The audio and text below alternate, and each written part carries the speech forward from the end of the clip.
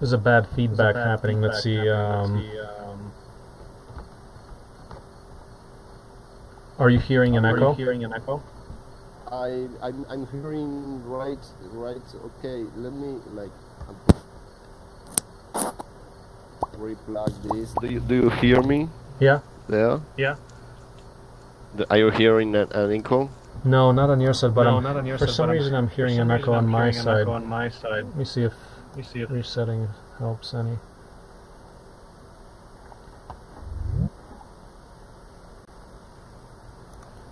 Yeah. Well, let's keep going. I think it should be okay. For some reason, my own voice is bouncing, but it's doable. Okay. I'm using earphones. Yeah. Okay. So tell me your thoughts about the program. Like, what do you see in this? Oh man. So I love the program. I think it's a very good like bootstrap. Hands-on program, so you can like enter the DIY Steam universe. I have to tell you, I'm not like a 3D printing expert at all. I'm myself a co-founder of a makerspace in Buenos Aires called Neti, meaning not everything is invented. And I have dealt with like all kinds of... Say it again. Not everything is invented. Not everything is invented. Neti is like it's a makerspace in Buenos Aires. I'm a co-founder, but I'm not part of the board anymore. I was there for the first 2 years and then I left.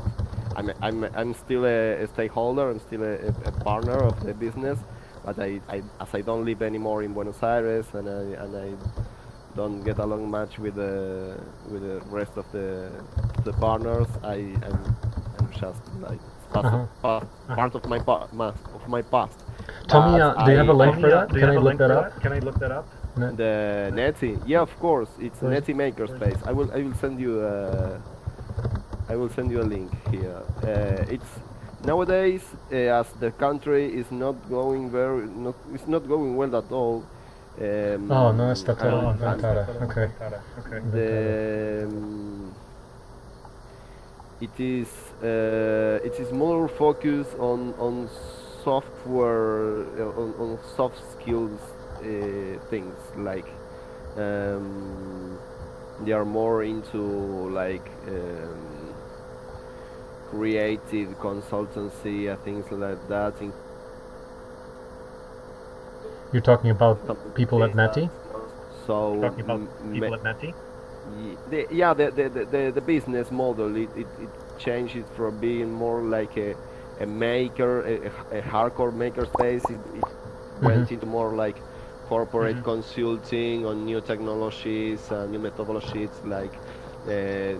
I think that they do more design.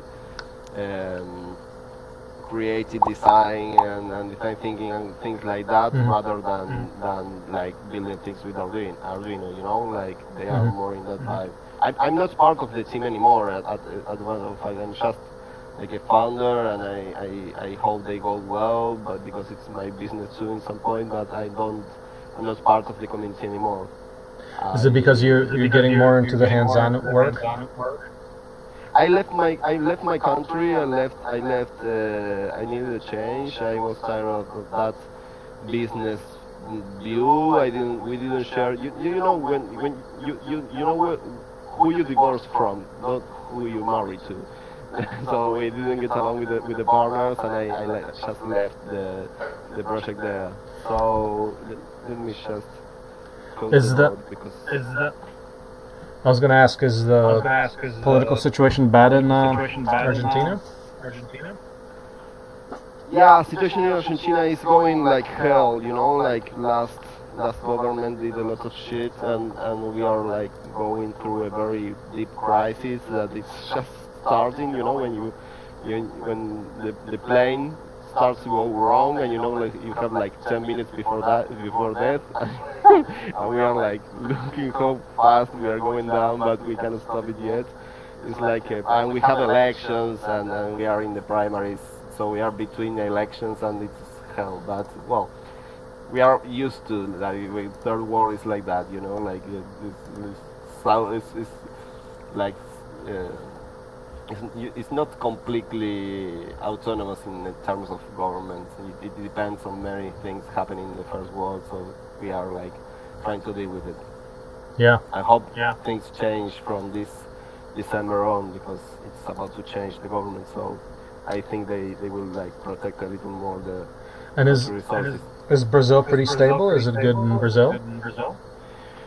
So there are going changes. Every country in Latin America, almost every country is going to the right now. So so everything except Bolivia and Uruguay is going to neoliberalism again. So it's getting very hard for the mainly for startups, because you start having like lack of resources to develop your project. Not to mention my project that is social, that is nothing that it will bring lots of revenue in the short term. So and culture project and education project, that everything is the first thing you will be like taken out of the sheet of the spreadsheet when it comes to funding. But the whole region is going through a very deep crisis, because we are in that we are part of that Cambridge Analytics laboratory experimental like dystopia, when everything can be handled through fake news and WhatsApp groups. Do you think? Okay, the work that we do with the Open Source MIcrofactory Steam Camp Open Source Product Development, do you think any of that has relevance to fixing all that shit? Of course it does. Yeah. I truly believe in that.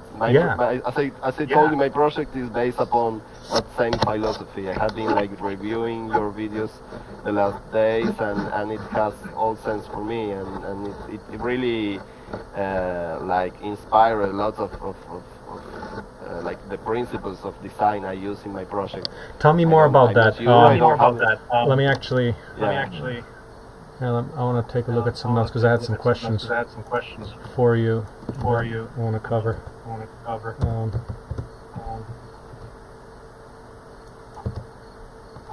I want to know, first of all, what about OSC? Tell me more specifically. What do you like about it? Which part resonates with you most? Okay, well, I'm a nerd and a chic, and everything that has to do with taking technical things with your hands is like just playing, and kids playing with that. But I really believe that you need like the material resources, the combo of technology. Let's say production medium, the production medium, the knowledge, the software layer, that means like group organization and like the way the human technology, like the layer that allows to run everything and not to like kill each other between your friends when you're trying to do it, and I also like very much the part in which you are trying to make a sustainable business out of it, or at least like you have a branding layer, which I also have, like branding layer. Yeah, the Open Source Ecology brand. It's something that I have been following for years, and and I have been like ups and downs and recoveries and evolutions and back to roots and things like that, and I like it very much, and I have been inspired by that open source business model point of view, in which you need to have a business model, at least one or two or whatever, and that could be like product selling or summer camps or workshops, or like getting funding from persons or NGOs or foundations or whatever. and I have been like you, as well as Cameron Sinclair from Open Source Architecture, as well as Dave from Sorry, Cameron Sinclair from where? Open Source Architecture. Okay, the guy from the UK? I think he's. Yeah, I think he. Okay, Open Source Architecture. He's got a TED Cameron Talk. Sinclair.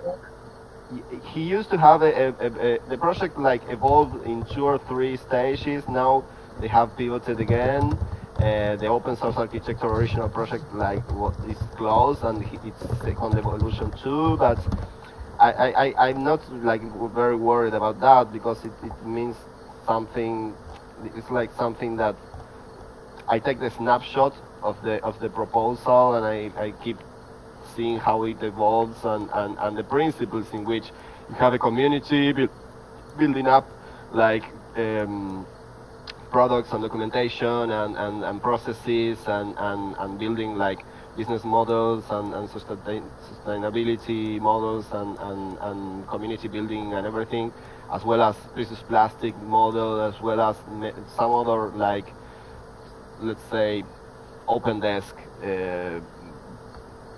business model like enterprises I have been following, that like really shows me how you can create social value and make a living at the same time and have a lot of fun. Like, I think that triangulation is quite like the key for this to happen.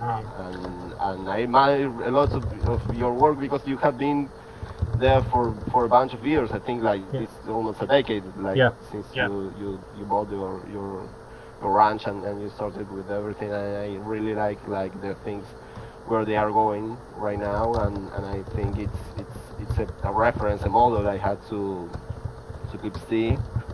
So I would love to like get in touch with all that like universe, in which like a much more ambitious project that I have. Like my vertical is education. I want to get very low cost didactic toys to the masses, and it's very specific. Yours is much wider and ambitious, and even in business point of view. But I think it has all to do one thing with the other, and I really love to keep like diving into that methodology ecosystem, like trying to give what I know, like to share and to learn a lot in the meantime. What do you think about your ability to learn? Because the program that we're trying to present is ambitious. I didn't understand your question. I'm asking. See. How are you unlearning? Part of the attraction to people is it's a learning community. We're creating a learning community, right? Because in developing the STEAM camps, all of us will have to learn. Like, for example, I've never built the electric motor that's in the curriculum, but we're going to find somebody that did. You know. So we're going to be having to learn from each other. How do you like that part? Can you do it? So I was telling you, I'm not like a 3D printer specialist. I'm not the best like designer for 3D printer or 3D printer builder or programmer or things like that. I have like 3D printer lots of things, but it's not my specialty. If you ask me with a pair of beers with me, I will tell you I don't like 3D printing or something radical like that, because it's like still, from my point of view, like quite expensive, slow and everything. But what really goes behind that is that it's not, what I have to say about it is not the right tool for the environment I live in, like this decade, in this social reality in Latin America. I prefer other kind of tools like CNCs or laser cutters, which I like handle with a little more, like quite a lot more precision and experience, and I know what I'm doing when I get one of those machines. and I like very much this kind of product that you take like a sheet of plywood and you have like a design that you take all the pieces out of a like laser cutter or CNC milled, and you break it apart and you build it, and you have like one PDF machine in it builds straightforward, and that's kind of thing I'm really passionate about, and that's the kind of like I have a tensegrity kit we developed like as a modular robot, parametric robot, modular tensegrity robot, Steam product that it's still in beta, but that's the kind of product we try to develop, and we try to encourage community to participate on development. And I'm an electronic technician. I deal with like Arduinos and programming and everything. I'm not a crack, and I'm not a hacker at that. I'm not a genius from making Arduino or electronics or whatever, but I can learn, and I can like get something that is like kind of well documented or standardized, get the thing and produce it, like share it. I'm quite good at technical facilitation. I explain difficult things to people that are not so familiar with technology. That's my every like I do that since I was a kid, and I have been doing it for the like almost forever since I started doing things like that, and I still do that. My project is about like sharing technologies, like packaging something complicated and complex, like it's a maker point of view, and trying to reduce it to like some small piece that you can share with other, and share a little a big universe with a less amount of molecules possible, like, and an experience and a point of view and a way of thinking. And I really like that thing about the Steam camp, because it's very evident how you like start with something, you connect it with other thing, you connect it with other thing, and you have like the 4 pillars for building upon that. To build a lot of other things upon that, and I really like I'm very curious about that 3D printed motors. I don't know how you end up doing it, and I'm really curious at that, because when I was at school, I built my own prototype motors, and it was like 2 decades ago, but I'm still trying to understand how you do that in the modern 3D printing era. And I think it's it's very important for us to get the production media, like we have our own resources to build our own pieces for everything, just in case like zombie or drone apocalypse arrives. And we really should like take back our like hands-on technology, so we are not just users, but we can like make the things we need, or at least not be so dependent on Amazon or China or whatever supplier you are used to. So I love the whole concept. I was just checking my US visa. I have still 2 other years of Oh wow. US visa, business class, so I'm eager to use it. So let's Okay. see how I can help. So a couple of things. So you don't think we could run one of these in Brazil? What? You think we can run one of these in Brazil? I don't think I understand. Oh, can we run one of these events in Brazil? Or people don't have money? Okay, so it's quite a challenge. I really need to understand which the profile of your usual participants and the intention. Things in Latin America in terms of maker movement are quite like cold, still cold. My business Neti was very difficult to start up like 4 years, 5 years ago, and it's still very difficult. That's the reason it didn't got a very good even point yet. It's like very hard to be in a recessive economy with other like social, political, and economical urgencies, and to try to get people to get involved and focused in that exponential technology universe. Not much people is aware of what we are talking about when we say take back the do-it-yourself tools and build a new society. It's really difficult for people to understand what this kind of thinking model and working model, community working model means, and how it works, and how long can we get from that. And there are certain folklores in Brazil for like getting people together and do things with them, and there are like certain paradigms that are quite difficult even for me, which I have been living here for 4 years, and I'm from Latin America too.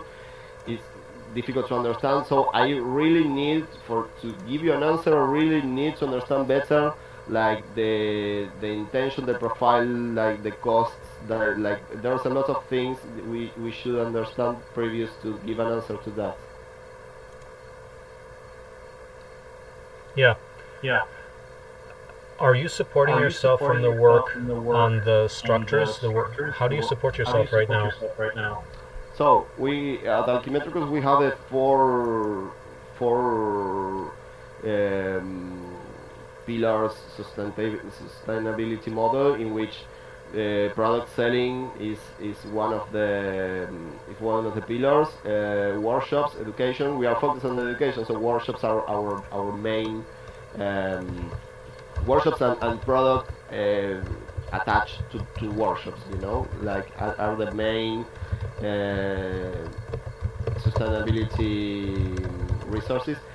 Then I have been like quite successful in getting some money from like grants or residencies, or like support from some organizations, some prizes and things like that, mixing from time to time, from like stepping. Depending on who is looking, I present myself as an artist, as an educator, as a maker, or an ONG. Like it's kind of versatile and flexible. So we use that triangulation to speak about education, arts, and technology, everything together. And the fourth way in which we have been trying to support ourselves is crowdfunding. It hasn't been like so effective because it needs some certain skills and dedication we didn't have right now. But to solve that, we are like launching a community call, in which like we are asking people to like be part of the project, and like it's a very ambitious community interaction model, in which we try to crowdsource everything. And I'm very I have a lot of faith in that like step we are giving right now. What's different about it? You just haven't done it before? Regarding the sourcing from the community? I didn't understand. Excuse me. Is the community part different? You're saying you have a lot of hope in it. What's different? The thing is, I think what is making the difference is that after we got that MIT Media Lab Fellowship and that GOSH and Creative Commons invitation, and that Red Bull Station, Red Bull Basement Hacker Residency, things started to be like more, we gained a little more recognition from community, because it's kind of difficult to sell this idea to people that are quite like conservative in their point of view. If you're not like in some kind of hype, if you're not kind of famous, people it's quite difficult for people to trust. And as I was telling you, I'm not you. I don't have like your resources or even like capacity. So it's quite challenging when you are like nobody to explain the market or the stakeholders that you have a proposal that have like a differential value that will make really it will that it will it has so building cases for the past 3 years. Now it's easier because we have gained more momentum. It was quite relevant. I have spent the past 3 months in Europe. I went to Spain, Portugal, and Morocco to like give workshops and share the experiences and make some residencies and like network with the European Fab Lab and universities and collective contraculture permaculture community, and it was like much easy to explain to people what I was doing, what was our vision, why we were doing it, how it was easy to like be part of, and how is value involved in the community building, and I think that next year will be quite different because we are gaining a lot of support from Portugal and Spain, Fab Labs and university and communities and designers communities. So and we just went to two like low Europe countries. I have never been to Germany or Netherlands or Belgium or things like that invest much heavier on education and social impact. So we are quite positive in the path that we needed to gain some volume before people start taking us serious, like, and I think it's happening, and we as much time as we devote to like looking for not only for funding but support from institutions and making partnerships and things like that, it repays. It really gains like support, and the project is going higher and higher. We have that transition. It's difficult to move from one person, like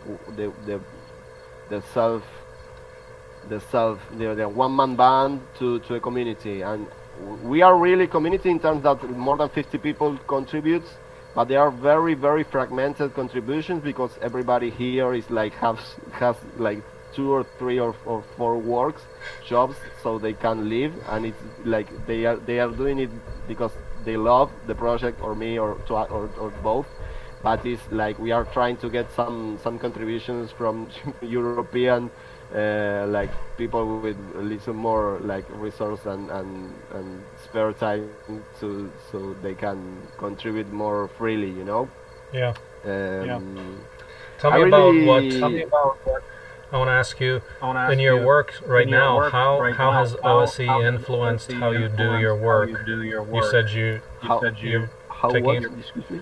Open source ecology. How have our ideas influenced what you do?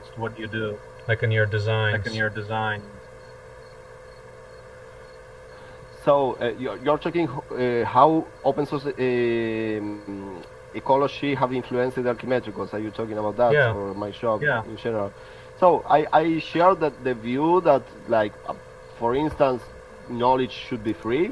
That's a very philosophical and technical and economical principle I share, and that's the main the roots for everything, because I have seen it, as you always say, about like the Linux industry or the open source software and architecture model, how it changes everything in the World Wide Web world, and how we can all benefit just for sharing. That something else happening, that 1 + 1, when you share, something else is happening. I have seen it real time with when I went to Europe. Like, it's not just about taking some cold knowledge and releasing it in a cold warehouse. It's like people getting together, bonding, exchanging not only experiences but dreams, needs, expectations, fun. You know, like there's a lot. I could be like producing spare toys. I could be making pieces for people to make, like build things and have a limited experiences regarding using. And I'm not interested in that. I'm interested in sharing knowledge in the way and empowering people with like knowledge about materials, knowledge about tooling, knowledge about the ways we share the models, so the different ways in which we can adopt that technology and adapting the local technological and previous knowledge we had. So it's not about just the product, it's about the experience of the sharing, and I think that's something more than relevant in open source ecology, that like the community and the intention of building upon a community consensus, conscience and conscious, you know, consciousness. It's like, I think that is more, let's say your tractor isn't efficient, is worthless, but you have learned so much in the process, not only about tractors but about how you like need to manage your warehouse, your people, your diet, everything to make it work, that it makes all the difference. And that's why that tractor designs are not only based on efficiency or market price tag or whatever, but it also is designed for humans and to be able to be produced by humans, not just by robots. So that makes a complete, like, a foundation for a new society construction. The way actual real people interact in the construction of the new rules and the new tools that need to be like that society for to be work. It's not like technocracy, it's like technophilia, or like it's philosophy and technology together doing something for good, actual good. Yeah, human-centric technology that might even help you grow. That's yeah, and the impact that like your personal your personal experience and point of view will add to the project, even though you may not be so technical skilled, but there's something on your presence being part of the process that will change everything and will like influence the whole process and the whole results of the product. So yeah, I'm a believer in that sense, and I really think we should be doing this at a very higher scale. And I have been looking for spaces where to develop these philosophies and to learn these technologies and methodologies and way of like administrating everything, and I'm really happy we are speaking right now. I think it's kind of a journey until I got here. Yeah. So you're talking about social production, like open source microfactories in communities. Well, I told you one of my influences was Dave Hackins from Precious Plastic project. I'm actually very critical in a technical scale of Dave's project. I think it's quite far from efficient or viable. It still needs a way to run before it is actual feasible. But the fractal proposal, in which you have like micro units diversified all around the world, in each, like lots of them in each garage, in each neighborhood, that makes a lot of sense to have like small units, local small units running with local available materials, with local feasible machinery, with like taking advantage of local tradition. Perhaps you have like some blessed community that still know how to make a shoe, or still know how to fish, or how to make a boat, or things like that. And I respect. I mean, I'm part of like a family that comes from that. You know, my grandmother used to sew and to knit. My grandfather was a naval carpenter, so he used to like build boats and repair them. Yeah. And my brother, he's a rocket engineer. So there's something there that is actually connected in taking the tools and doing things, and we are quite proud of that. And Alchimetricos itself is a way for transferring all that heritage in the smallest, as I told you, the smallest amount of molecules possible, and time. You know, like there's a 20-minute entry barrier in which a girl, a 7-year-old girl, arrives telling, "What are you doing? I don't know what you're doing. I would like to play with you. Okay, let me show you." And I spend 20 minutes with her. And when another identical girl appears 20 minutes later saying, "I don't know what you're doing, I want to play with you," the first girl says, "Let me show you." And that's that system in which we can replicate in that like geometrical scale is like my passion, and a belief of what like modern communications and technologies and the whole point of view of our era is capable to, and we can do a lot of change in very little time if we use the actual human technology. So organization. let's talk about the curriculum itself.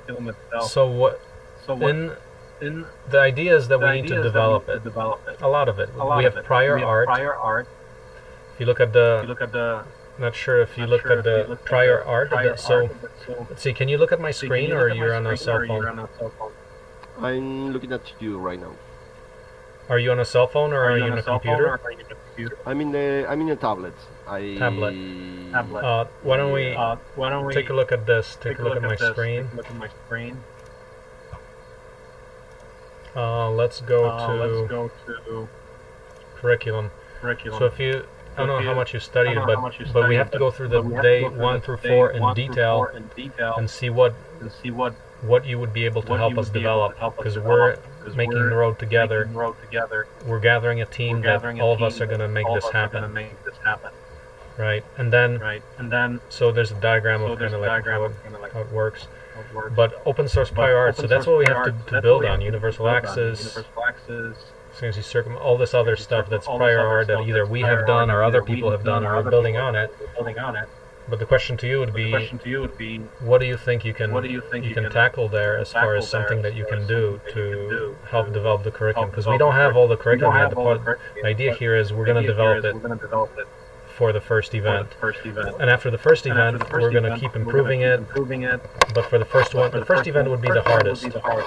And it requires some heavy lifting from people to actually make it happen. Yeah. I mean, we've got a lot of pieces, but it all needs to be, it needs work. It needs to be made presentable, really high quality. We need some work. Like, for example, I haven't built the 3D printed motor, but other people have, right? So we need to either find them or develop it ourselves if we cannot find anybody that is willing to work with us. Things like that. Yeah. Does that make sense? No, it makes completely sense, and I want to be completely like sincere with you. I'm not so skilled product developer, so I can tell you, hey, leave that motor with me. I will develop it, and I will calculate it and prototype it and document it, and it will be ready in like 30 days time. I cannot guarantee something like that would work, I'm pretty sure I can get something that is already documented and tested, and I can reproduce it, and I can help a lot in transferring it to a crowd that is not so familiar with the techniques. I Yeah. can really do that. I can help thinking and experimenting and putting my hands on that. I don't know how efficient I can be at it because I'm not optimized for those kind of tasks. Lately, I run another kind of technology demanding business that is much more low tech. Um, it's not so high tech centered. My business is more about So you're community good on the teaching and side. I share and I focus a lot in the base of the pyramid. I mainly focus on people that know nothing about technology, and I'm optimized for the first degree, for the first barrier. I work with the minimum possible barrier to enter a world of do it yourself and digital, not digital prototyping, start analogical. I use those punch hole pliers like as it was my toothbrush, like on an everyday basis, and I start with that tool, and I eventually, if things go very well, I end up like explaining people how you can laser cut. But I start using that punch hole plier, and I enter the world of scalable scalability, parametrical design, and digital fabrication from a completely analogical and like a caveman's journey. And I don't want to promise you I can be in a level in which I cannot guarantee, because I don't want to mess. I really want to help, and I really would like to be part of in a way that is functional, is good for you, is good for people, and is good for me and my project. Yeah. I think that probably once we develop more of this, we can involve you on the teaching side. In the meantime, you can look at, I don't know if you can look into more detail into the curriculum itself and see if there is anything you can help us develop, because we need, if you don't see it in the prior art, we have to develop it. Like there's some very specific things that we're building during the during the camp. Yeah, of course. I really like to understand which is the profile, which is the type of public you're looking for. Talking to. Well, the kind of people that have been attending is, it's in these workshops, it's definitely kind of like the permaculture, the computer programmer, all the progressives, like the outliers of society. It's not mainstream people. There are some mainstream people like Republican businessmen that come, that see the promise of enterprise that can come out of it. But mostly it's the very progressive, okay, if I could name one person, it's the computer programmer that wants hands-on skills and is attracted to the vision. Okay, the completely digital guy. Yeah. That would be like the number one profile. Okay. Half of your people is that kind of. But that's not the right thing. That's kind of, you can say that's the people that fund it. But our target audience, which we haven't attracted so much because we don't have the business side well developed. But I've seen it in the last Steam camp. I've seen three or four people that can definitely take, maybe even like 5 or 6, that are considering doing this as an enterprise. So, or at least they are entrepreneurial already. So we're starting to attract the more entrepreneurial types. The eventual goal is people who want to be producers, whether it's the social production producers, people who want to start a microfactory in their community. Yeah. Are you, one question, are you getting these kind of people like one by one, or are you like harvesting from some kind of pool organization. No, I mean we just post the events online, and people show up. Like for example, we have a build of this CEB micro house in Belize, and I post that, and people are registered. Yeah. It's all over the internet. Yeah, I understand. Because Yeah. I think there are some focal pools you can like Such as?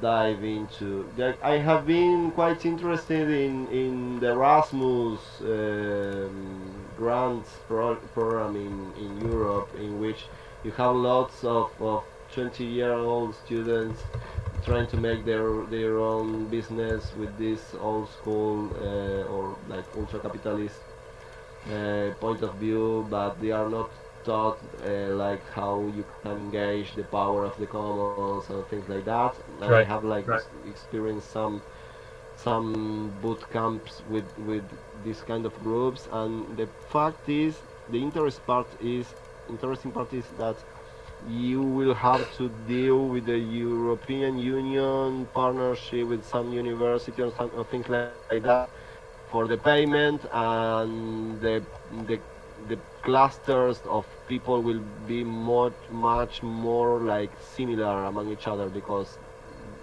it's a kind of student that is building its startup.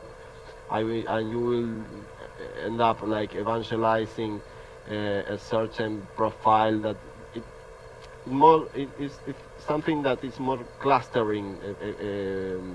Well, tell me specifically. So, what are you referring? So, where are you suggesting we should look at what pool of people?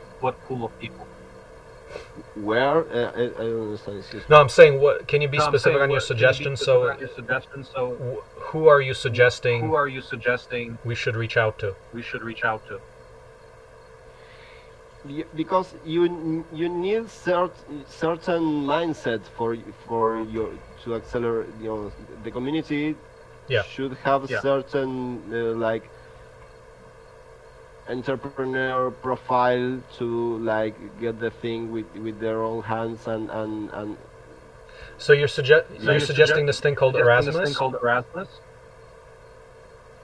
I suggest that Erasmus should be looked out as a scalable and formalized yeah, you will like be able to get clusters of people with similar conditions. Okay, but tell me, and I'm kind of lost here. Tell me what Erasmus is.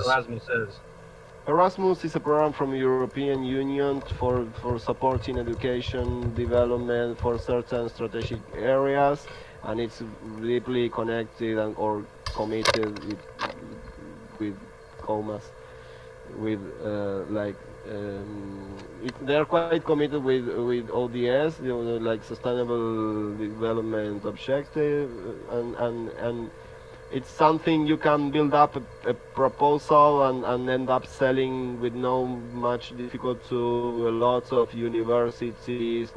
They already have the Erasmus money available, and they need something to put their people on, and it would be like wonderful to make a partnership between like some Fab Lab in Europe and like get your content and your proposal and your methodology like a canned bootcamp, and put it like fetch it to like Extremadura in Spain, get some people and some funding from Erasmus, and press play and execute in different locations and institutions and everything, and you end up like building some kind of aligned army of people trained in your technology and methodology and point of view, philosophical point of view, which is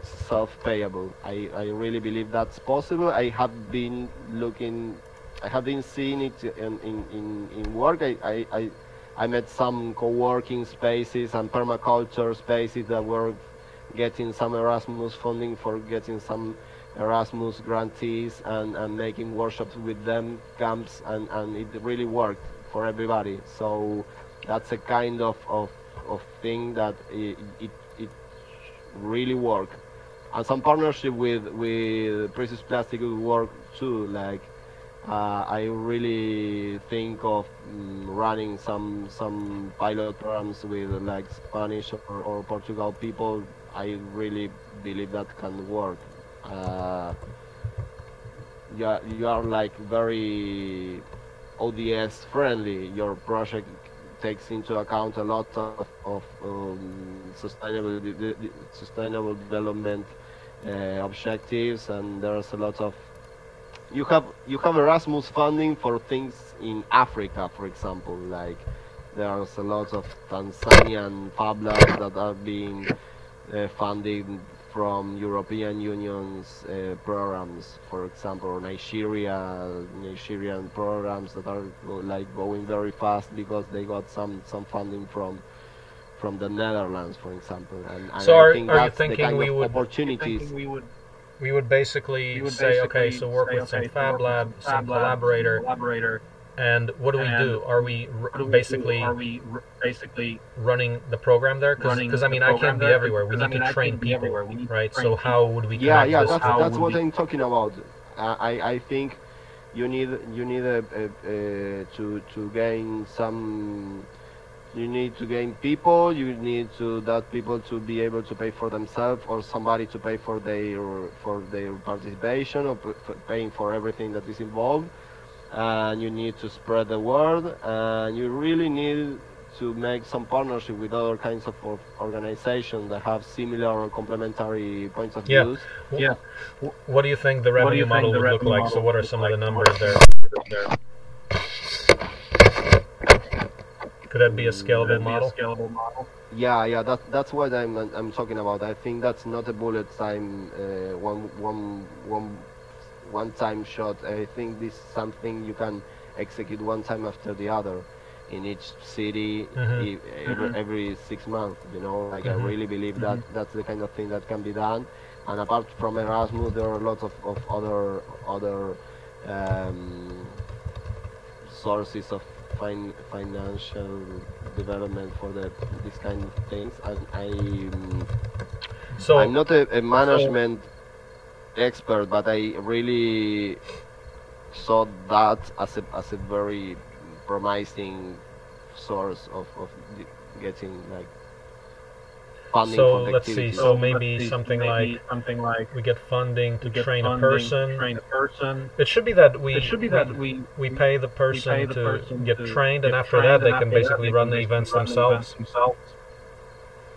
Yeah, I'm not thinking about persons, but I will like target organizations because they are like more used to organizing things, and you need certain skills and experiences and structure. You need some background and infrastructure and agility and So maybe I should try that with Fab Lab Prado. Oh, sorry, the Media Lab Prado. Okay. You know them? Have you? Yeah, I know. I've just been there in June, so should maybe bring it up to them.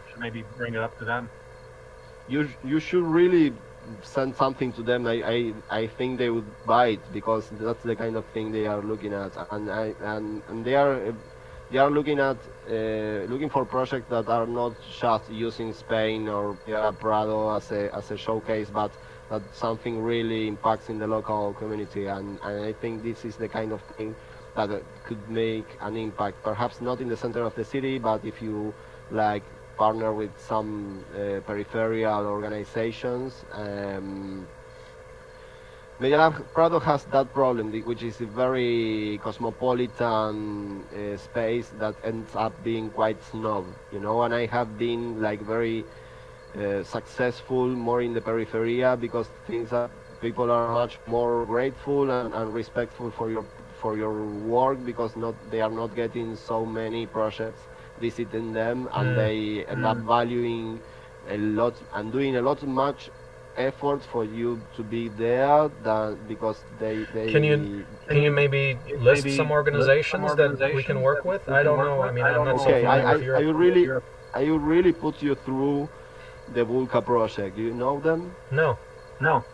Vulca project is something quite interesting. It's some kind of network. It's a collective of people trying to network every Fab Lab in the European Union and trying to make some lobby upon the European Union just for Fab Lab mobility funding. So this is the kind of clustering structure you need to partner with, because they have a 250 database of Fab Labs in Europe. I had access. When I went to Europe, I met the people and they told me, well, tell me where are you going? I will help you contact people. And I showed them which was my expected route, and they start sending me contacts from Fab Labs, and I ended up working with 3 of them. So it was very effective, because in 3 weeks time I was like partnering with 3 different Fab Labs, because they introduced me, and that's the power of the network. And they are trying to make that kind of service a business model, but I think in the actual in the certain partnership model, you can, like, both of you can have a revenue there. Yeah, please send me that information on that organization. I don't know about that at all. Yeah, it's vulca.u. What's in here? I think this is it. Let me check it. Mobility program. Yeah. Holy cow! That's the focus, and they have that's the capital. They have 250 contacts, actual real life contacts in Europe, updated, and that was I was trying to tell you about. Was for me, it was a wonderful experience, not only because I didn't have the contacts and ended up having and ended up building, like executing workshops. It was like to see. It was wonderful to see how Fab Lab managers were eager to invite me and was like paying for my trip and paying for my they were hosting me in the wide meaning of the word, and they were happy I was there, and they helped me a lot, and there was a lot of love involved, and they were passionate in like it's really eager to collaborate community in a wide spectrum. So I think that mining that capital is even more important that like funding or even the technical stuff. You put together people that are eager to do things together. It's like very powerful. Poland direct contact, Jakub. See. This is cool, yeah. Now, Fab Labs are... So this is for Fab Labs? Or... So Fab Labs have already all the infrastructure you need to like build all the seeds you need to like keep on developing products, and they already have community engagement, they already have infrastructure, they already have organizing workshop, training. They already have like half of the needs you have for building, for executing your plans. They are already there. You don't have to explain much what you are doing to that kind of people. So it is a global platform that is ready to plug and play. That's why like Vulca is so interesting for you to get a partnership, and there are other like regional organizations among Fab Labs and makerspaces and not only technical Fab Labs. There's like 1,200 permaculture villages in Brazil. There's a blog in which you can find a list of them, and you can partner with like clusters of permaculture communities. Like 1 month ago, there was a meeting in Galicia that was like people from like 80 communities, permaculture communities in Spain, were getting together once a year just to discuss permaculturing. And if you go and are part of that event, you will be like showing up for a lot of potential, but not spare people, like collectives. I think that the networking networks is much more powerful and effective than targeted like standalone funds, and not be like, I think there's some kind of problem in the, for example, the precious plastic community. It is like full of outsiders. It's full of like ghost Instagram accounts of people with no engineering or making knowledge, trying to like build up their first shredder or injection or whatever, and it's like some kind of bluff, you know, like it's not actually effective or efficient to have so many people with no background trying to enter the game. And it is wonderful as a movement, but it's not effective, and I prefer dealing with communities that are already engaged, you know, like people that are know what their actual rural or urban or suburban realities are. They have the means, they have the experience, and they have the commitment to make it work. Yeah. Yeah. Do you know any specific person at Volca? So I will make some contact with that kind of permaculture or regional events. Like there's a Spanish network of permaculture. I don't remember right now the name of the institution, but I can send you the link. My friends in Galicia were part of were wanting to go and know the organizers, and they are like everybody knows each other in that kind of network, so it's not difficult to get there. In Argentina there's a very powerful permaculture network too, and it's a space, it's a vertical in which you will find a lot of skilled people that will rapidly be able to adopt your proposals, and they are quite efficient in many ways, and I think that mapping that kind of pools would be like a major, like it's a good investment, you know. Like you will repay, because you are dealing with pros, you are dealing with committed people and know what they are doing, and I respect and I value that a lot. Yeah, I mean, maybe can you help me find any people that are potential teachers for STEAM camps out of these people? So people who have ability to develop some of the technology and be good teachers. Can you recommend any people? I was thinking of that quite a lot, because you have the good ones that are always busy. I have been reviewing your invitation letters, and lots of people said, that's wonderful, I cannot do it because I'm very busy. Yeah. And I started to, like, I'm asked every day if I know one person or other that makes this or that in a technical scale and could like give a workshop or everything.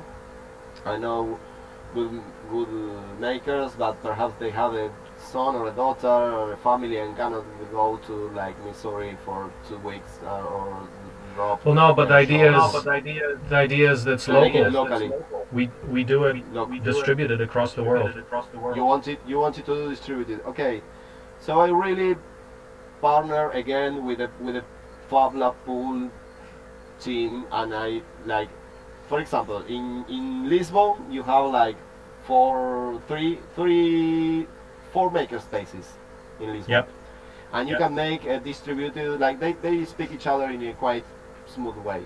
So you can make something distributed in which you make one machine in each Fab Lab, or you get one teacher from each Fab Lab and they work all together, and you make a Lisbon camp in which you engage 4 Fab Labs or maker spaces, communities and workshops and everything, and teams working together, and that will be like much more near of what you need than taking one people from one side and another standaloner from other and putting everything together. Yeah, as I was telling you, they are almost ready to go. They have the tools, they have the knowledge, they have the community, they have the organizing training experiences. they have housing, they have. Yeah, I mean, it still depends on individuals running those programs, right? So, and the revenue model has to work out so it's sustainable. That's why we're saying, okay, here's an instructor. We're training an instructor, so it'd have to be someone at the Fab Lab or at one of the hacker spaces that takes it on, and who owns that project. Otherwise, it never gets done, and there's stuff that needs to get done. That's why I was talking about this kind of organizations that already have something that is paying for the bills. They have their own spaces, and that everything is given. For instance, for example, in Lisbon, you have a Fab Lab Benfica, which is in the sub, like it's located at the university, so they already have the salaries paid. Yeah, but how do you motivate them to take extra work to develop the program? They have to be entrepreneurs. In getting new contents and engaging in new networks. They are especially, I'm talking about them especially because they are my tutors in the project, and I know them quite well. And yeah, introduce me. Yeah, of course I will. And they are part of Creative Commons Portugal, and they are linked with the university, which is an education, a teaching university. And they are related to DDMP, which is an European Union network for open source designers, and they are connected. What is it called? MIcrofactory. DDMP.eu. Let me. You send a link. Market platform. It's distributivdesign.eu.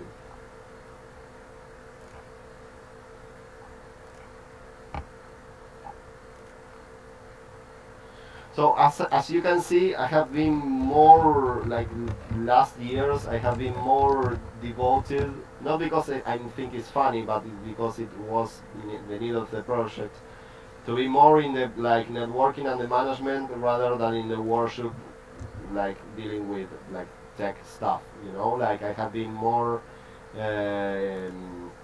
building partnerships and trying to understand how to develop the model independently of how myself can solve the actual technical stuff.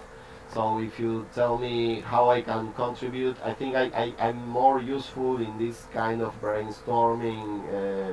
Yeah, I think you could be most useful in connecting me to specific people that can absorb the SteamCamp program into their facility or into their work. Yeah, and I'm always like kind of obsessed with scalability of this kind of thing. So when I think of who to contact and which bullets to try, to shoot, I think of something that can be replicated or can be like recyclable. But I mean, I think the answer is there. If the program is well developed, then a person can take that. You know, it's 9 days for the camp, maybe a few days to prepare, so you're talking about 2 weeks. So that enables, if that makes money, then they can get paid by that, and then they have a half-time job that pays all their bills. So that's got to be sustainable. Of course it is. I'm sure it is. I really see the value opportunity, like the multi-layer value opportunity. There's something called fluxonomy in like the orange economy side of the world, like the sharing economy. Well, there's a philosophy called fluxonomy. Fluxonomy? Fluxonomy or fluxonomia, which was developed by a Brazilian woman. Speaking of like really social involved financial point of views, and she speaks about four dimensions of economy, which are economical, environmental, social, and political. And I really believe in that for the point of view of the world, and I really see how it applies to your Lala Heinzen? Yeah, she's quite a very interesting person because she's an artist and she has a very human approach, and she's kind of humorous and very charismatic. So she's very effective in transmitting its power, and she's very like a leader. Lots of people really supports her and believe in what she proposes. So she's a not formal. She's not an academic or sharing economy author. She's very practical and empirical, and she has been around for lots of years. So I really respect and have some like admiration for her work, and I know her I have been working with her one time or two, and I know very close. We have some very close people in common, like my ex-girlfriend or things like that, and I really believe that partnering that kind of collectives and organizations is like something when you arrive, you have already a lot of things done or like can add a lot of value. She's a consultant too, so and she works for some companies, so it is like possible to make some kind of partnership. Where's she from? She's from Brazil. She lives in São Paulo. From Brazil. Yeah. Yeah. Huh. Okay, so I saw something about product development. She said, "Well, we got to talk to her. Can you connect me to her? Or do you?" Yeah, of course. I should like say to her explain to her what are your like the expectations. You should review her work and proposal and make like. I can do the connection right now, but I should tell her, hi Lala, there's this American guy trying to make this wonderful new technology society project, and I think taxonomy can add some value to that, and let's see how we can like take some shoes out of those oranges. I know a people or two that can help in that area too, because I'm have been researching the sharing economy for some years, and I'm my best friend in Argentina. She has a news. She has a portal of news about sharing economy. She's a specialist in some kind of saban, meaning what's happening in the sharing economy world.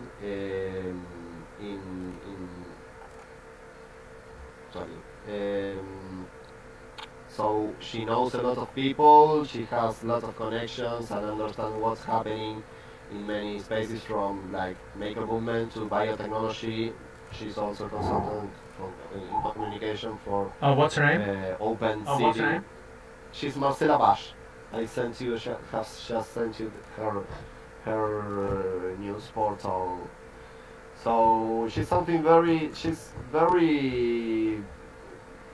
very useful hub of information, as well as some guy in Barcelona from who knows a lot about open. Who is that? He's Thomas? Albert Cañaveral. Okay, can you write that down? Yeah. I don't know how to write his last name. I will search here. But that's the kind of people that would be very helpful as connector. Yeah, absolutely. That's why I'm talking to you. Albert.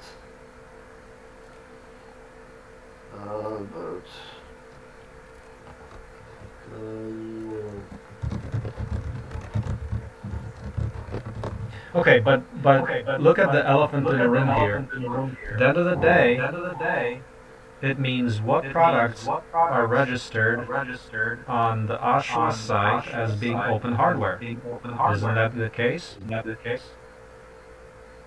Yeah, of course.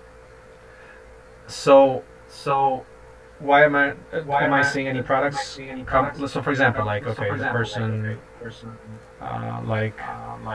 like Lala, for example. So is she actually involved in any projects with develop open source hardware products? she's not from the hardware background. She's much more conceptual. Okay. Okay. Yeah, she has another scope. She's more like conceptual, but that englobes that in technology and hardware actually is one layer of what she's talking about. Mm-hmm. And I think that what is more rich is to have like diversity in the kind of players that are part of the Yeah. of the pool. So you have some people from soft skill universe mixing with technology people, with mixing with like permaculture people, and from institutions that like you need some bureaucracy suffers too. So I think that gathering everything together is the key for not being just like an island, a technology island, because this is for the people. So you need like to engage community in a very like. Right. I'm saying that the main missing piece right now. Well, I used to say the main missing piece was technology, but I right now I switched it to say that collaborative literacy is the main missing piece. But collaborative literacy is important insofar as it leads to a reality, and that is called open source hardware economies. Right?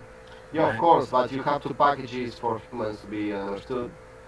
Yeah, you know, you need people from all paradigm to get the new update, and there I think that's where Lala's words are key, because she has the skill to introduce the human layer of the thing in a very like practical and funny way. And I don't think you should just work the Lala's procedure, but it is like helpful to see from that kind of glasses, through her glasses, how to focus the human approach. Yeah. And the institutional partnership, because you can. I have seen some co-workings partnering together in Portugal to get some Erasmus students grantees, and making a bootcamp weekend. So they teach a variety of hard and soft skills, so they can develop their social project or capital-based project in a new way. And this joint between technology and sharing economy perspective is something so integrated and complementary that I think that will be a very um, very effective program to offer to many organizations. I think there are a lot of organizations looking for programs with such potential and syllabus, like complementary things and practical things, group dynamics, things in which you engage your body. It's not just listening to a PowerPoint presentation. It's like engaging it in the way you cook, everyone together, when you role play financial situations, and you like try to reproduce how you will get that knowledge and take it to your village and make it work. That's what. That's why I was thinking when you told me, will you organize something like that in Brazil, or do you think that it would work? If you partner the actual the certain the right people, it would work very well. And if you don't focus it very well, it will be a completely failure, because there's a lot of path of way to be walked between where we are now in terms of mainstream philosophy of how technology and the start and entrepreneurship um, values are, and where I think we share a view, and where we could be or we should be walking to. I think that most of the people in Brazil are walking in the wrong direction right now. That's my belief. And I'm tired of explaining 200 million people how wrong they are. But I think that there's a lot. There are certain verticals in which there are some possibilities to generate some awareness, and you need to partner the actual the institutions to do that. And my yesterday deadline was about that, like entering some kind of incubation program in which I can like develop my network and be like supported from some mentors who can help me get the right connections. And it's all about that, I think, that getting there's a lot of resource around to support your activities. You have to channel it, and that's a bureaucracy surfing skill that you should be looking for the right people to occupy those slots so they do that hard work that is doing the institutional and human layer of the work. The RP too, like I have seen in a lot of wonderful updated pages in your wiki and a lot of dead ends that should be like at least like should need minimal upgrades to be like to show much more like a live pulse and depending on where you land when you make a search about open source ecology, you end up arriving to very updated and evolved places, and you may be seeing a very old and like lack update part of the project, and you may lose interest because there are a lot of dead projects in this area, in this scenario. As I told you, open source architecture doesn't work anymore, but they have been quite important for a while. So I would really like to know where I can be helpful. I would be delighted to be part of the program in any way. I would be glad to go to Missouri and live there for a while, so I can like share the tech and the methodology experience and to like make a great upgrade and in my resources and like to share my knowledge and my experience and my point of view and my products too, because they're already there. So I really love to see how we can do something together. Really, I'm more interested in this at this time, not to take any responsibility to make something in Brazil, but to go to the source, get connected with everything that is happening there, and breathe it real time, and then I think I will be much more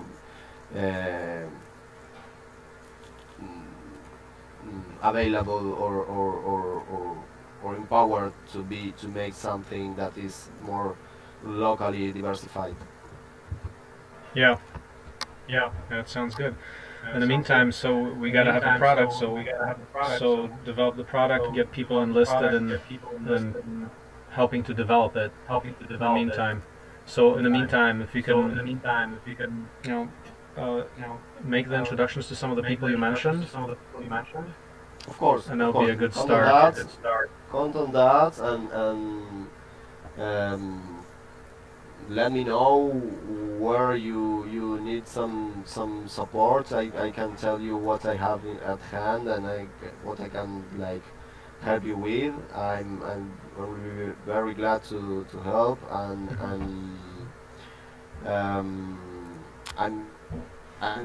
perhaps I'm quite sorry I cannot help you with the hardcore stuff you need right now, which is the product development, the actual product development, and I will review one more time the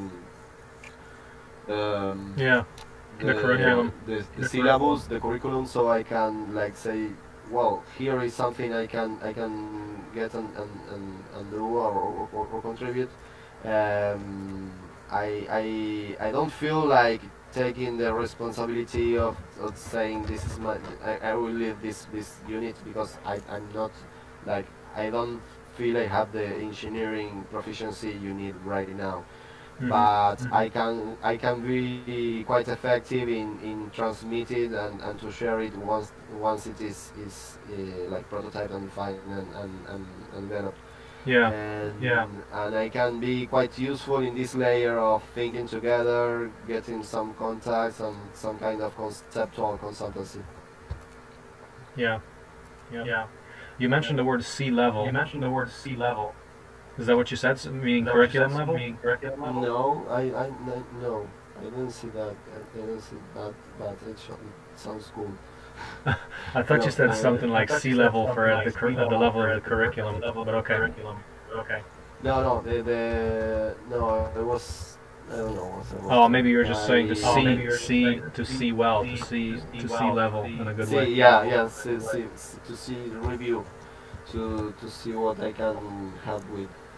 And apart from that, I would like you to ask for a fast like feedback on what you saw about Archimetricos and did it, what did you see, what did you like, what was your impression when you did you open the web links I sent you or anything? Do you see something? What's regarding your work? I thought the thing that attracted me was that you're talking about empowering average just people off the street, just totally breaking through the barriers of skill level and access, because that's what we do.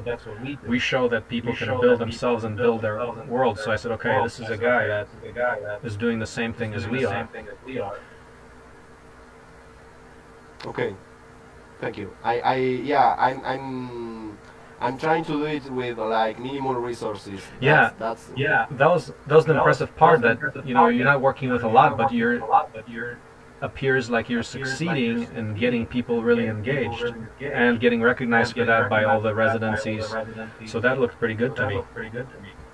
Yeah, that's actually working. I have been giving some workshops in some cities around Argentina and Brazil, and there's something that is happening that quite a lot of people are adopting our technologies and reproducing them, and there's a kind of autonomous Archimetricos community that is starting to grow among mainly educators and makers. So it is like validating our scalability hypothesis, our viral potential hypothesis, in which we transfer a minimal amount of knowledge, and that knowledge it's like almost everything you need to like continue the work. And we have this very simple concept in which our brand, this little piece of this little connector we use, that hexagon with holes, it's our branding, it's our logo, and it's the template for the product too. It's like the Coke brought the instruction sets in the bottle, the recipe in the bottle, and that is quite powerful. People have some kind of bright in the eye when they understand the idea, and when you say, hey, this is the technical content, it is free, you can share it. This is the methodology and didactic guide, like the collateral materials, they are also free and shareable. And this is the branding model and the business model, and it is also free. And you can use my brand, and you can hack it, and you can do whatever you want if you are eager to. So you're open brand too. So that's the first I heard. So you let other people use the brand as well?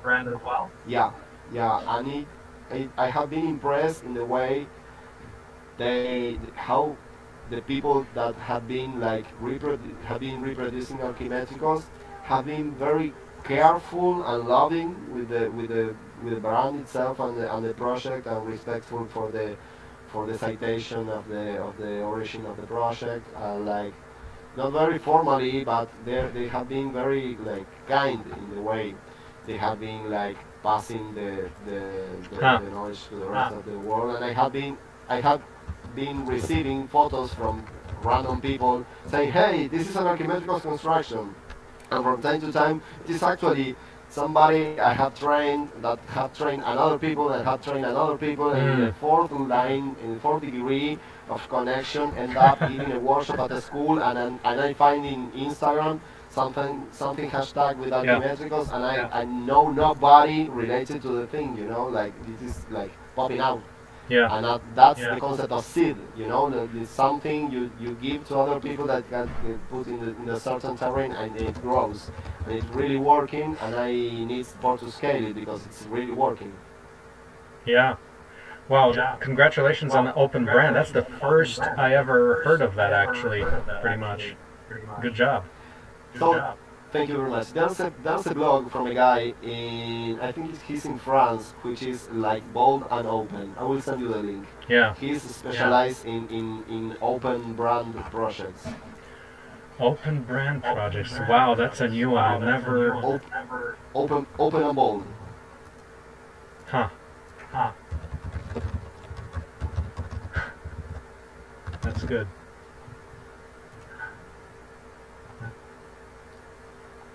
Because that's the kind of guy that would be really interested in making an interview to you and give you some press and perhaps reaching some audiences, you know, that I think that's quite a bridge you should like be trying to build.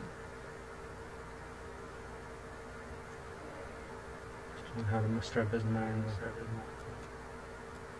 Yeah, I mean, I'm all into learning, so if, you know, see if we could maybe get connected. All over learning. When are you planning to make the next camp? Probably 4 months. 4 months maybe. There in Missouri. No, all over the world. Okay, you are not trying to make the next camp there. No, but actually I will run. I probably will run that because all of us have to run it. I will run that, but it will happen in 6 to 12 locations worldwide. Yeah, but will you be like prototyping the thing in your local? Yeah, okay. Yeah. You need something like that Yes. to like wrap up everything. I will. You can read more about that if you see the link at the bottom of the curriculum. Yeah. It has a link which is called Steam Camp Candidates. Under that, it shows the process of onboarding. So there's a point 6, it's preparation. So part of it is that we have to verify that the technology works, right? So I need to see that. People need to send that to me, and then I need to produce kits for the whole thing. The kits will be like $300 to build like all that thing you see in the curriculum. It's about $300 in materials. So we have to ship that out across the world. Because people will submit that, we collaborate on doing that, and then everybody has to get a copy of that, and then I will ship, depending on how many people sign up for the workshops, I would have to ship it to the instructors. Yeah, that's where I say you should be getting funding from not spare people, but from some organization that are used to like spending money in content and are looking for packages of like lots of programs that are ready to go, and you should be offering to that kind of organizations with a certain amount of negotiation. You should be up and running in some month time, you know. But you need to partner with the actual like beneficiary. Some institutions like Fab Labs or co-workings or academic institutions are more used to hosting that kind of content. Okay. And there's another link at the bottom of Steam Camp Candidates. It's the business model. If you can work out some of the numbers for that, I mean, we have the numbers worked out. I mean, just a basic business model for how the economics work here. That would be a completely different model. Not completely, but I mean, I have to rework that. But if you have any suggestions on that, I mean, the bottom line is that the tuition is, I mean, revenue for per workshop. So basically, it works out.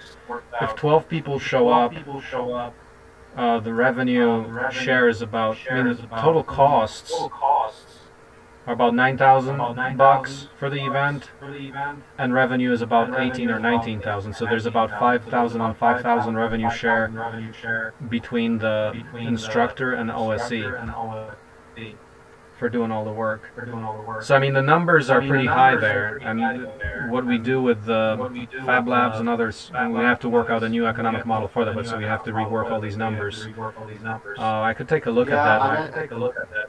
Yeah, I will review it later, but there's something I can like smell from here is that should work for like when you have a standardized CAN process. Well, it sounds like in a development stage in which you need like some seeding capital to develop the whole thing. So that's where I really insist that you should be getting some funding from other sources before expecting for actual spare people to pay for what it actually costs, because it's really to develop new things is quite expensive, and doing it in this analogic way is even more expensive and time consuming. So you really need some initial capital. So I'm not saying you don't have, because you have a lot of infrastructure already there, but and community and everything. But it is you have to like. Your accountancy should consider like twice or three times that's Excel before it works, you know, because it needs a lot of trial and error before it will like be able to tune it up and make it lean. So well, actually, no, I will stop you there. It's not, because this business model is simply an extension of the revenue model that we tested about 2 months ago here. This is an extension. We've already done this. So the last event, we had 18K in revenue, and after all the costs, there was some money left, but it was a lot of cost for development and materials and all of that. So based on those learnings there, I came up with these new numbers. So that's already there. The missing link is some of the curriculum additions. Yeah. So those numbers are not, I didn't pull them out of anywhere. That's actually based on the last event. Yeah. Maybe I should make that more clear. Well, I will review the data and give you my feedback. Yeah.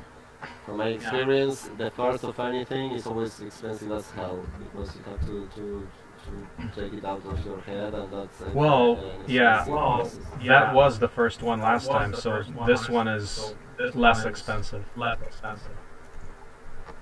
No, and I understand your product library is like the machinery library is getting thicker and thicker, and you have like more and more available designs to like almost ready to go, and you put it in your pipeline, the curriculum, and it should be you should arrive in an instance in which you take everything from a already available folder and you put it there and it works. But until you get there, I think there's quite a development process. Anyway, as I told you, I'm available I'm quite demanded from Archimedes, because I need to do a lot of things every day, but I really like to help, and I really like to go there and like think of some kind of partnership in which I collaborate with what I know how to do, which is like transferring knowledge and designing processes or models or programs in the integral, in the organic way, and I think that I can help in the like not high-end technical, not bureaucracy, in the middle, like in the middle water, like speaking to technical as well as financial as well as RP, or thinking strategies for how to like scale and have more reach in a globally, because I think you have already done the first let's say the heavy part, which is making the project to be alive for the first 10 years, and so I really believe you have like everything you need to make an impact of like very large impact globally. So I expect we can find a way we can partner, we can contribute. I really like to go to get to know the branch, the space, the people that works with you, the whole infrastructure, and the database. I was looking for the wiki, trying to find where you have your like CNC models and things like that. I don't know if you already have public repositories for those kind of machines. I was trying to share with a friend who's... Yeah, it's all on the wiki. The place you need to go to is OSE part library. Ah, that's the link I was missing. Can you wait for me, please? I'm here. Just text me when you have any idea of what I can be helping with. I will be reviewing that curriculum and trying to think how I can help, and I will be writing down some names in the list so I can show you around and start introducing emails or making some calls so people, strategic people, get to know you and vice versa. Yep. Okay, sounds good. So we'll be in touch, and let's see what can happen. Yeah, of course. So, Marcin, it was a pleasure to meet you. As I told you, I learned a lot of your work. I really that I can be speaking with you and making a little contribution. And let's keep in touch. Yeah, excellent. So thanks for your time. We'll be in touch. Good luck with that candidate's researching. Yep. Thank you. Bye-bye. Bye-bye.